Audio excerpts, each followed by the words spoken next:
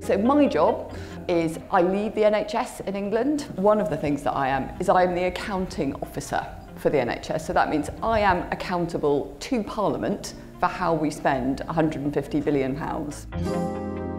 Well, I hope that what it does is it just allows students to find out about a world they probably don't know much about. Certainly I didn't, even when I joined the NHS, I had no idea it had 350 different professions. I had no idea really the scale of what the NHS does every day.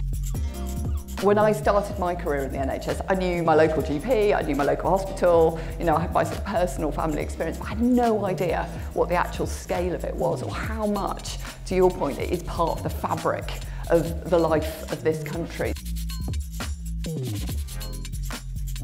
What did your career journey look like?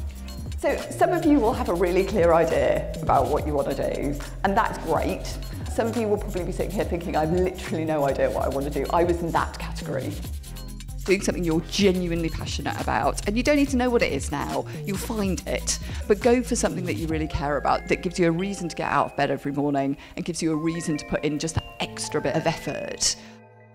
If I could go back to talk to my 16-year-old self now, I'd say it doesn't matter not to know what you want to do with the rest of your life. And it doesn't matter that you don't have, you know, everything sorted.